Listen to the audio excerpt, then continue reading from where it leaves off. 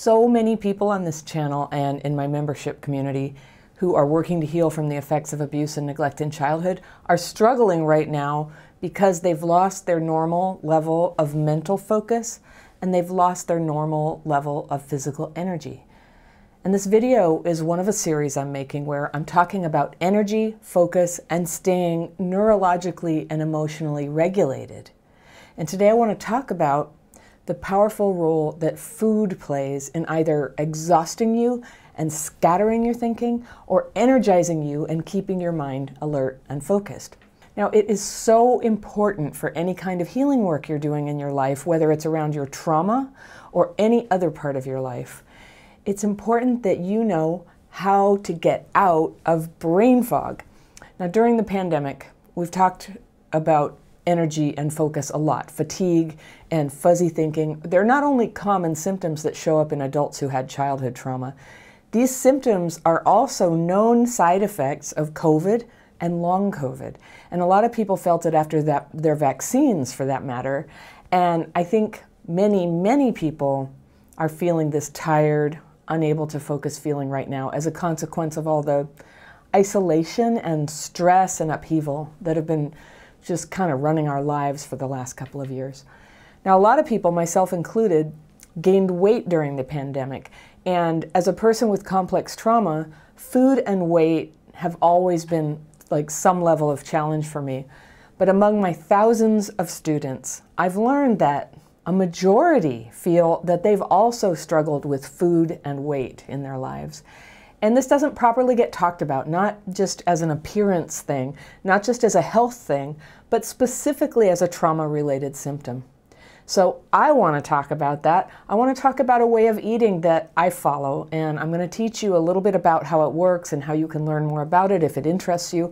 But most importantly, I want to talk about how eating in this way has had a powerful effect on my ability to heal dysregulation from my own PTSD and to stay regulated and feeling calm and happy almost all the time. So if you watch my videos, you've probably heard me talk a lot about dysregulation. And that's the numb, discombobulated, or sometimes overreactive state that powers so many other symptoms that follow childhood trauma. And an aspect of dysregulation is an out-of-whack energy level where either you're amped up and anxious and you can't sleep, or you're burned out, sleepy, feeling like you can't move or focus. And going back and forth between these two states, or maybe getting stuck more of the time in one of them or the other, it's an almost universal feature for people who grew up with abuse and neglect. That feeling of fuzzy-headedness where you can't totally hold a thought or focus, or maybe your memory isn't working properly, or you're just kind of feeling tired and out of it. You feel almost as if there's a membrane between you and the world. And that is a PTSD thing. And yes, it's influenced by what you eat, which I'll talk about in a minute. Now, it may not seem like it, but that tired, unfocused feeling is really one of the worst symptoms of complex trauma. If you have it, you know how miserable it is. It's like a prison. It feels like a hangover that just goes on and on and on. And it makes it so hard to move forward with your life or learn new skills for a job or to be present with a friend or a child who needs you. So the term brain fog sounds sort of cuddly and cute and minor, but really brain fog is a suppression of your being on every level. It's cognitive in your thinking, it's physical, it's emotional, it's spiritual, and it's a kind of deadness. And when it's happening, it's not just that you don't get ahead in life, but you're not even really living your life. And that's the worst feeling. When you feel like your days are just slipping by and you didn't get to be in them. It's just passing you by.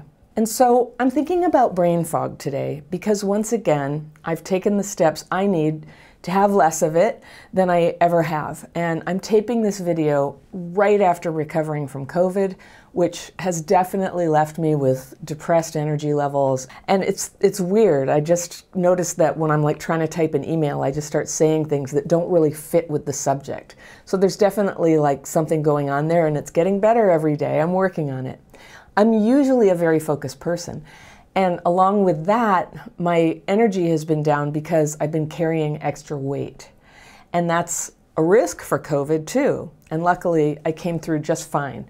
It was pretty quick, not too bad. But it was one more reason that right now I'm coming back to a way of eating that I love and that totally increases my energy level and my focus. And that's allowed me in the past to slim down to a right-sized body, keep the weight off for a long time. And as long as I followed the simple rules of this way of eating, it worked great. Obviously, if I gained the weight back, something happened there. So I'll talk about that. But I'm going to teach you about it. And don't worry, I've put a link down below in the description section of this video and all my videos.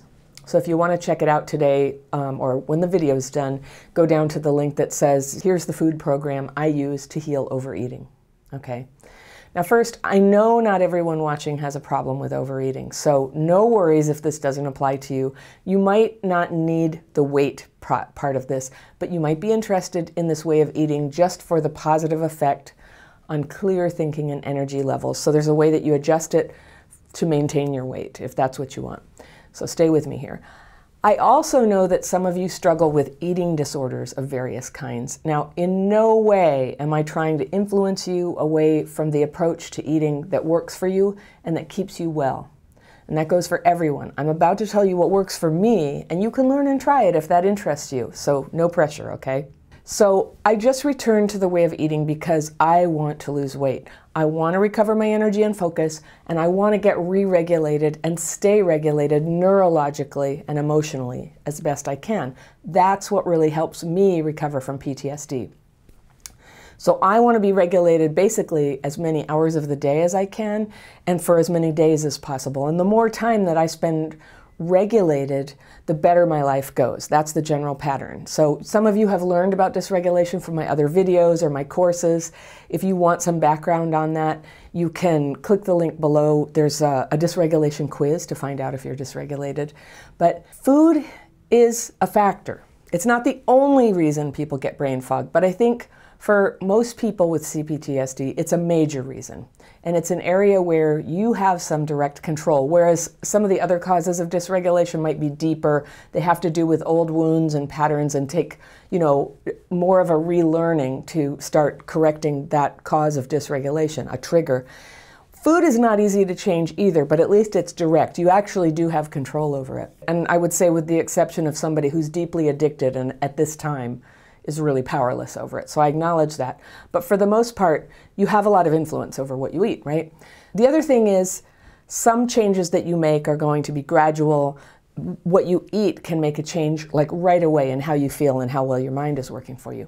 And thanks to trauma research, we know a little bit more about why a history of trauma is so closely correlated to food and appetite and craving and weight and metabolism, as well as illnesses that go along with those things: diabetes, heart disease, hypertension, cancer. Those are all conditions related to food and weight.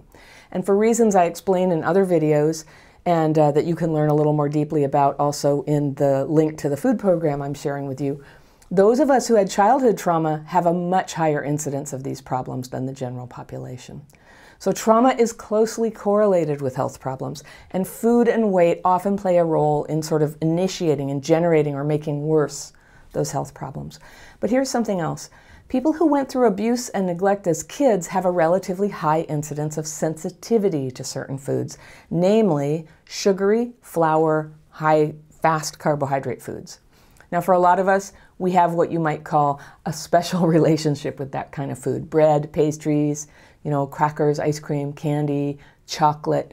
And while some people can see a plate of cookies on the table and just forget about it, those of us with a high sensitivity to them get, very focused on the cookies. I don't know about you, but when I eat a cookie, I'm going to be very distracted if there are more cookies on the plate. And if nobody's touching them, I'll start to really think about that. Are they going to eat the cookies? Can I eat the cookies? How many are left? Would anybody care if I ate them? Could I get away with eating all of them? So when I eat foods with flour and sugar, it sets off more hunger and craving. And I learned early on when I was a kid that most people don't have that. They don't. So 4 or 5 years ago, somebody introduced me to a program called Bright Line Eating. That's the program I follow.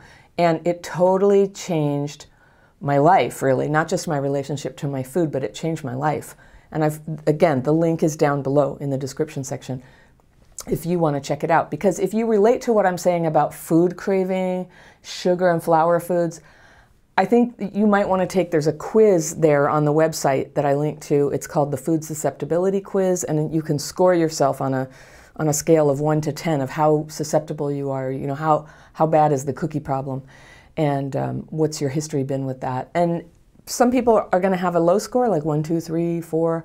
Some people are going to have a high score. I think I'm like an 8 or 9 there. So I'm just really susceptible. And that means that so long as I'm eating those foods, I'm really vulnerable to overeating on them. And there was something really interesting that came out last year, and I learned this from Susan Peirce Thompson, who created Bright Line Eating. There's this idea that goes around that if you're middle-aged like me, I'm in my 50s, that it's a lot harder to lose weight. And that was my experience. But it turns out for people who aren't eating all that sugar and flour and who are eating healthy foods that are balanced but just don't have those high fast carbohydrates that spike your insulin level up, people who are at any age lose weight at about the same rate. I mean, this is incredible news. This used to be like gospel. Oh yeah, the older you get, you know, it's so hard to lose weight. It's hard to lose weight if you're eating flour and sugar, and that's hard at any age, but the problem of that really gets a lot worse as we age.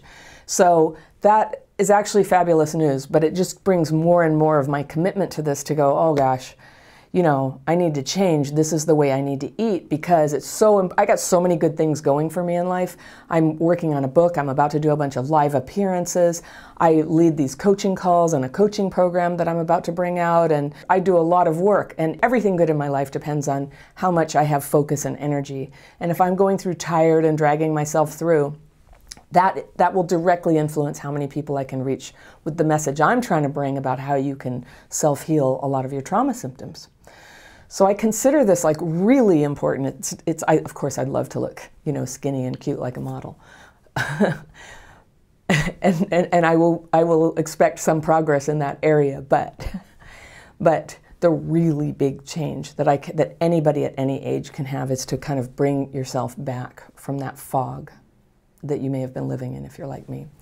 So Susan Peirce Thompson, who started this program, she had been an alcoholic and a drug addict in her youth, and she got clean at the age of 20, I think, and then she went on to gain over 100 pounds. And after she had gained the weight, she went on and got a PhD in neuroscience, and what she set out to research was, why are some of us so sensitive to carbohydrates, to flour and sugar in particular? And one of the first things she did is create that susceptibility quiz. And what she put together, and this was so important to my understanding of trauma. She didn't go that deep into trauma initially, and I hope she will. I hope I get to work with her one day on this. That in studies of rats, most rats are born with a normal metabolism of how they handle these two hormones. It's insulin and leptin. Insulin is the hormone that comes up when you eat carby food, and it's natural and it's normal and it helps you metabolize it. And leptin is the hormone that comes up in response to insulin and says, okay, great, you just had a big stomach full of pasta, so you can stop now, and you feel satiated. Well, what happens is, what's happening in a person whose susceptibility score is up in the high numbers is, generally, that insulin, for whatever reason, either because you're born like that or because there's been some like overuse of insulin through binging on sugar, or get this, because trauma has happened.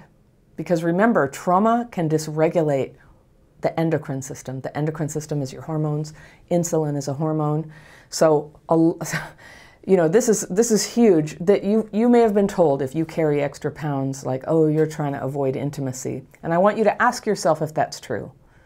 That is an assumption about people who have extra weight on them, that they're trying to avoid intimacy. But what if they actually had trauma, and trauma disrupted their endocrine system, and that's what it is. So there's something that happens when we eat those foods that triggers insatiable hunger and insatiable craving to have more. And it creates this irrational desire to keep eating even when you're full, or a lack of perception that you are full. Okay, so back to the rats. Some rats have that characteristic, and they will just eat and eat and eat. If you fill up their bowl and leave it there, they'll eat until they die. And so some rats are born like that, and the ones who are born like that tend to have offspring who have that. That's, you know, not all, but many. It's a genetic thing.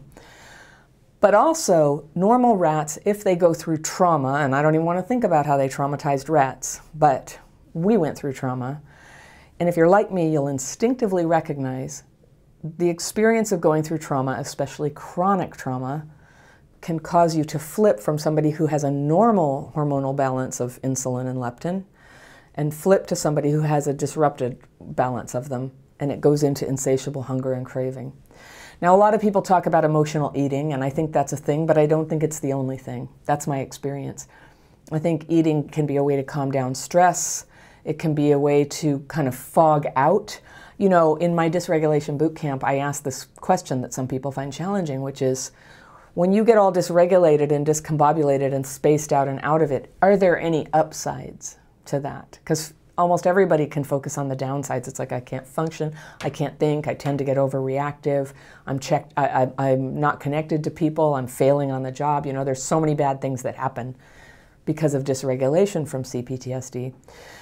But what are the upsides? And for myself, I could say the upside of dysregulation and the way that I maybe was reluctant to really, really do everything I could to get rid of it is, it's a little bit of a way to escape. You know, when we all, like the 4 trauma reactions are fight, flight, freeze, and fawn. Fawning is when you're like, oh, please like me. Freeze is when you just don't know what to say. And fighting is when you get, you know, argumentative. And flight can be all these forms of escape. You literally run away, you go play video games, you smoke pot, or for example, you go eat a bunch of sugar and just kind of check out that way. Now that one, I get that. I get that. I think it's not the same for everybody, and in one person it's not always the same reason. But there's a little bit of a payoff to overeating on carby food if you have CPTSD. I think it feels at first kind of grounding. You know, sometimes if you're really dysregulated and you can't really get yourself back, eating a sandwich or something, it helps you sort of come back and feel a little more present. You nourish yourself. You have a little bit more to work with, but there's this temptation to overdo it, and that's where the oblivion comes in. So yes, oblivion is one way out of dysregulation when you're just like, that's not quite the same as, you know, feeling panicky or manic or hypervigilant. You know, it feels a little more comforting at first maybe, but in the long run, it's very, very dysregulating. And that's the thing. It's like all drugs, really. You know, alcohol, people can be drawn to alcohol because they're sad and it helps them sort of escape their feelings for a little while, but in the long run, it leads to a lot more sadness. So that's a little bit about it. But the point I want to make is that trauma can cause somebody with normal function around food to flip over into somebody who has a disrupted hormonal relationship to food. So maybe you were fine in earlier years and lately you find yourself overeating. I think a lot of people got that during the pandemic. And I mean, generally, we've all noticed that whatever our worst characteristics are, they had a little more room to run around in the pandemic, right? And one of them was overeating. A lot of people gained weight. People joked about it. But for some of us, it's not really a joke. It's a risk factor for not just for COVID, but cancer and a lot of other problems, asthma. So it's important. It feels good. And I want to say this really compassionately towards people. Like, I know, like, a lot of people watching, because you're traumatized, a lot of people have extra weight. And it might be triggering even to talk about it, or you're not ready to look at it, which is fine. You may never do anything about it, which is totally fine. Everybody gets to do what they want. I remember when I've talked about my food program before to this community, some of the people who had bulimia or anorexia got very upset and just felt like, look, stop giving out food advice. So again, I want to reiterate, this is not universal food advice. This is me telling you what I do in case it benefits you. I know that in the Bright Line Eating community, they call it, you know, there's 4 bright lines, and it's flour, sugar, bounded quantities. So you don't eat just unlimited amounts of things. It's all measured. And then meal times without snacking in between. Those are the 4 bright lines. Some people use what they call a 5th bright line, which has to do with either deprivation or binging.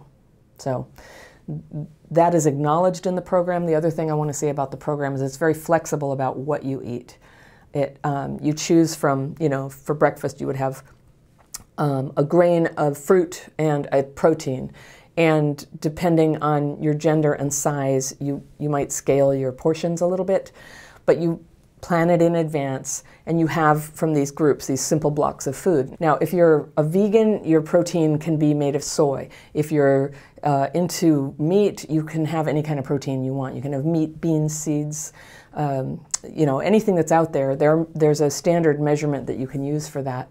And then we eat fruits and vegetables and some fat every day. And so it's very, very flexible what those things are. And the website has a deep Q&A about, like, what if I'm paleo? What if I'm keto? You know, maybe eating programs that don't involve fruit. So what do you do with that? You can go have a look at that if that interests you. So I had this glorious 5 months using Bright Line Eating 4 or 5 years ago. And it was during that time that I started the Crappy Childhood Fairy work in earnest, because suddenly all this consciousness and energy was with me. And I had thought, before I was introduced to this concept and what Susan Peirce Thompson teaches, I had thought that I was lazy, I'm a bad dieter, I just lack self-discipline, and I found out, and this is very parallel to learning about dysregulation and PTSD, I found out I have a really normal reaction to having a couple of hormones out of whack, probably because of trauma. I don't know, maybe it's genetic. It doesn't really matter. What matters is that I heal it. And this way of eating is a way that you can heal that imbalance. And I'll just tell you right now, there's no permanent healing of it. It's a way of eating that you continue to do. You get to add a lot of food when you are happy with your weight, but, you know, in terms of portions. But going back to flour and sugar is never in the plan. Okay, now that said, I've totally gone back to flour and sugar many times. And I got my experience with that. It, you know, causes weight to come back. It causes me to kind of lose that mental clarity that I had. One of the first things I noticed, I have a lot of friends who do Bright Line Eating, including many people in the Crappy Childhood Fairy membership. One of the first things that a lot of us notice that we start doing when you've got like 2, 3, 4 weeks, when you've been eating this way, and that clarity starts to show up, is you get this desire to like clean out closets and drawers. And that right there, like that right there, I feel like is a good reason to do it. If anything would get you to do it. I'm in the middle of learning a book that I'll talk about in a subsequent video about the relationship of clutter and trauma. Like, we got a lot of issues here with trauma, and so anything that helps to empower us to take action that make life nicer for us, I'm just so for it. All right, here's the downside. It can be really hard to get through the first couple of weeks of this plan. Some people feel like their energy is down for even a few months. For me, I've noticed, I don't know, it's somewhere between 5 and 10 days, because I've gone off it several times and come back. And so that transition back onto it, you're kind of changing what you're using for energy. So there is this kind of like cost to your energy level at first. And it's a sleepiness. I think some people like who eat keto, they call it keto flu. I think flu is too strong a word for what I've experienced. But yeah, there's a cost to the energy. And so a good time to start is when you just are okay to deal with that, or maybe you were already trying to heal something in your life. Like for me, getting over COVID, which I knew I would be tired anyway, I'm like, all right, let's just be tired. Let's just go ahead and deal with this, and then, you know, build a beautiful ramp for me to come back nice and strong. And there's this quick payoff, is that as soon as you're doing it, the extra water retention that's been going on begins to fall away, so you get this little quick weight loss often. And as a way of losing weight, I've just found it to be efficient and healthy and sustainable. And there's a lot of research done by Susan Peirce Thompson. I encourage you to go take a look at it. It's coming out that this way of eating is, if not the best, maybe it's the best, it's among the very best long-term weight loss solutions, because that's what happens. You know, she's the first to point out, so many people try to lose weight every year, and I think 1% of them are going to keep it off. It's so tiny. You probably have had the experience, like it's so likely, even if you can get the weight off, that you can keep it off. And I'm still not one of those people. Like, I'm right now carrying the extra weight that I gained back. But I'm trying to be one of the long-term successes. I want to live a long time. I want to live vibrantly. I want to have one size of clothes and have like a few nice things, and not like all these different sizes I have to pull out for different weights. That's been going on a long time. So I'm into this. I want to support you in doing it. I want to be accountable to you while I do it. And I would really like to bring in Bright Line Eating as a component recommended for anybody who, in my community of learners, who feels like it might be a fit for them. Not a requirement. Nothing I teach is required at all. But I teach a couple things. I teach the daily practice. I have courses about changing your life. But the daily practice techniques I teach, the getting free of the fearful and resentful thoughts, and then resting in meditation. I gotta say, a bunch of us have been using this together with Bright Line Eating, people in the membership community. We've been talking every day for like months on this. We're kind of a little group, and we feel it goes together so powerfully because getting re-regulated through the daily practice makes us a little more capable of sticking to the plan. And eating this way supports our re-regulation. So they kind of ping pong off of each other to get you a better result than either one by themselves will, just in terms of calming dysregulation and the sort of, CPTSD symptoms that make you kind of lose your focus and get all off track, get very emotional, get triggered by things. All of that can come way down. I also noticed it really improved mood, and a lot of people report that there's just a sort of baseline happiness, the floor of your happiness, it comes up a little higher just generally.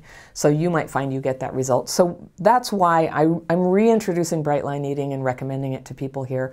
I have a partnership agreement with the organization, so I have a special link. If you use the link and access stuff down there, there's a little bit of a percentage of what you pay them for whatever you decide to buy that goes to me, and then it helps Crappy Childhood Fairy and helps us pay our staff and do what we do. So it's pretty wonderful all around. But here's the other downside of Bright Line Eating. I don't know about you, I just want to eat whatever I want. I do. I don't like having to restrict what I eat, and that's just a big problem for a lot of people. I'm not the only one. I want to travel to Italy and eat whatever they're eating. And what I've learned is, you know what? On any time I want, I can eat whatever I want. But it makes it harder. It makes it harder to come back. Every time I sort of go off plan, I kind of lose the focus. But I can. It's a one day at a time program. So I wouldn't worry too much about tomorrow or forever. I would just say, try this for a day, see how the first day feels. I think it's recommended you try it for 14 days to see how it feels for you and what it does for you. And again, if it doesn't feel right to you, just ignore this. Let it be a reflection on how people eat and how people work with food. And I know a lot of people use nutrition, and are much more specific about what to eat, and there's probably going to be comments about that, about like, you should eat this kind of protein, not that kind of protein, or these supplements, and that's all fine. That's all fine. What I love about Bright Line Eating is everybody gets to kind of bring to it what they believe is important, and they get to ignore what they don't think is important. So there's a lot of flexibility there. I want to stay with it because what I remember so painfully about the feeling of gaining that weight back in the last few years was it brought back the same old feeling of feeling regret. I'd wake up in the middle of the night feeling like sorry and like, why am I holding myself back like this? And the same old feeling of being drained in the afternoon, like feeling in the afternoon like I got to get a nap, and then being foggy in my thinking right at the time when I have to do stuff. Another thing in this program that's acknowledged is that many of us sort of fall off the wagon sometimes. And so there's this word in the program called resume. And it sounds like resume, like get back to it. It's spelled R-E-Z-O-O-M. And there's even a course called Reboot Resume. The leader of this program, Susan Pierce Thompson, has actually done a lot of research on the psychology and neurobiology of people when they have kind of like given up on the way they're eating and addictively feel like sucked in back into the vortex, how they come back out again. And so there's a lot of support for that. There's a big social support component, so it's videos and there are books that you can buy. You don't have to buy everything, but the basic thing that they teach, the thing that I took that was really like the main thing that got me started in this, it's called the Bootcamp. Recently, they changed their pricing structure. Prices came way down from where they were, which makes it so much more accessible. And the organization has a goal to, transform these high levels of obesity that are happening all over the world and all the health problems that go with that. And to do that, it had to be less expensive. I'll let you look up the price because I want this video to last a long time, and prices may change over time, but go look up the price in the link and see if you think you can afford it. There's even a monthly fee. It's very, very affordable. So I just started again. I invite any of you who feel called to this to give it a try. So if you've decided to start it and you're liking it, write to me. I want to hear about it. And who knows, there may be a community to form with you of people who have CPTSD and are using my techniques along with bright line eating. So one thing I notice as I do this, not only does weight come off, but my spirits come up. So even if I knew that no matter how much I use this food plan, I would just never, like, my weight would not ever go down, I would still do this because of the way it makes me feel. It feels that good. I've got so much I want to do in my life, and I know you have so much you want to do in your life. And the tragedy of CPTSD is how through all these means of our health, our thinking, our energy levels, our loss of confidence, our triggers, we get suppressed and oppressed and unable to fulfill the potential that we have here. So this is how healing happens. We start to work on the thing that's right in front of us. It can feel overwhelming sometimes. It's like, you know, there's 10 different things I'm supposed to be trying. You're talking here. Pick the one that calls to you. Pick the one that sounds delicious to you right now. For me right now, the food program is front and center of my own healing, and then I continue in my daily practice. So you get to call that shot for yourself and do the thing that's right in front of you. I always say, like, there's this wheel spinning, it's your PTSD. Just stop that wheel spinning with anything that you've got at your disposal, and you're like, oh, well, I could change my eating today. Boom, put that stick in the wheel, break the wheel. Break that wheel of PTSD. Stop the symptoms right now. Do what you can do. And when you get good at that, you can start bringing in other elements. It's totally not only workable to do it that way, it's recommended that you do things like that, you know, a little at a time. You try to do everything at once and you're like, oh, screw it. And you go right back to all the self-destructive, self-defeating behaviors. So just a little at a time, support yourself, stay connected with people. If you can, come into our community. We have lots of people on the healing path to walk it with you. So I rarely endorse anything, but this is one of the handful of things, along with the writing and meditation techniques I teach, that has genuinely moved my healing forward. You'll find a link down below if you want to check it out. If you want to learn more about brain fog, focus, and energy, I've got a video lined up for you right here, and I will see you very soon.